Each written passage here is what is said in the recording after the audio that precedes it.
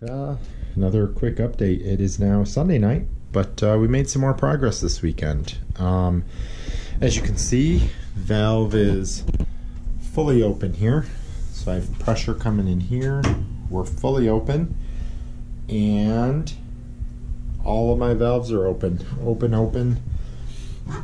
Open. So the whole primary loop, with the exception of the pump, where the pump is going to come in from the tank and where the water goes out to the tank, all of this is good. Watertight. Something a little weird I noticed, maybe you have some insight to this, but as you can see, I'm bringing water in one of the cold inlets through this hose, and for some reason this gauge down here showing 50 pounds, 50 psi. However, this one here showing like 40,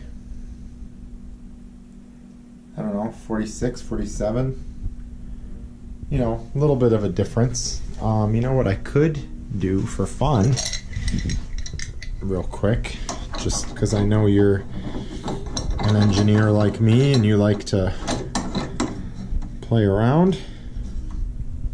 What does this show us? That looks like not quite 50, maybe 47. So yeah, I'm guessing this one's correct then. For some reason that one's reading a little high. I don't know if the pressure would be different down there. It doesn't really make any sense. It's a closed system, so I would think if it's there, it's there. Anyway, yeah, I fixed all the leaks. I did tighten this up. I think that's where I left the last video, was this was dripping. Gave it one more tighten, good to go, no problems.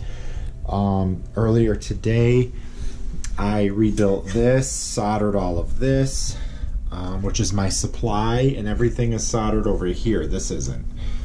So then I'll be able to bring my supply up here and turn and come out and go to my supply manifold for my radiant. I'm very close on that. That'll probably be this week. If not, then next weekend. So, but I wanted to get this opened up so that I could test it, and sure enough, I soldered this in, got it to a valve, got it where I wanted it. Got real excited a couple hours ago, turned the water on, and let's see, what was I doing? I had it so I was feeding in here, but I had this closed and I had this open. I forget now what I was doing, but basically I was not allowing, I must have had both of these closed. I was not allowing water to come this way. And even though I had this valve open, the water was filling, I was purging here, and all of a sudden I realized, wait a minute, there's no water in here because this check valve won't let it go that way by design. Because when the tank is recirculating, you don't want it to just take the shortcut to the tank, and you know, you want to force it to go through the heaters. So then I thought, oh, okay, well, geez. So I opened up the proper valves and got my water moving, and as soon as I did that, right back here somewhere, shot out of here, like, you know, the water was shooting all the way over to the wall, and I'm like, oh, geez, I got a leak. So unfortunately, you know, like I told you, that one I had down there, I was able to take this off and take the whole thing to the garage. But this one, in order to remove this now, I'd have to break this union, I'd have to break this union, I'd have to break this union, and I'd have to try and get this whole thing out to the garage. And I said, you know what, I'm gonna go for it. So I threw my asbestos cloth back there, and I heated these up and fluxed and soldered the you-know-what out of them. I just kept doing it. Flux, solder, flux, more solder. I mean, it was dripping. Hopefully I didn't fill up the bottom of the inside of the fitting. Actually, I know I didn't because the gauge wasn't in there. And when I was done, I peeked in there and it all looked good. But I kept my fingers crossed. I'd set the smoke alarms off here in the house because I got it so hot. And I have one of these asbestos cloths. I don't know if you're familiar with these. I cut it so I could get it around, you know, things. But these things aren't supposed to burn.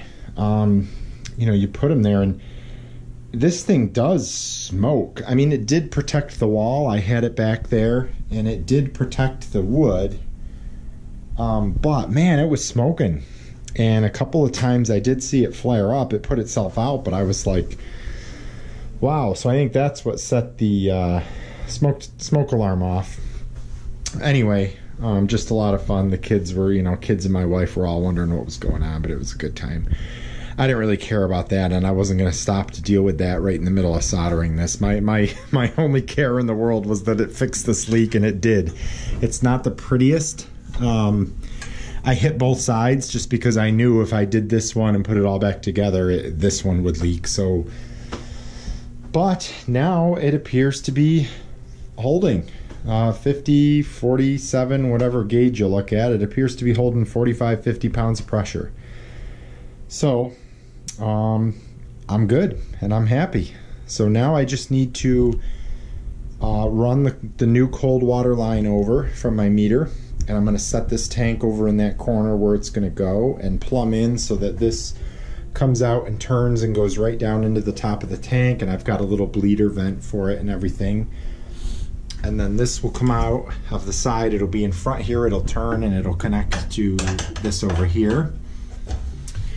And then the bottom will come around in front and connect to here. And the pump fits here, and that pump will tie into that, and my recirc will tie into that. So yeah, I'm getting there. I'm getting there. I'm happy.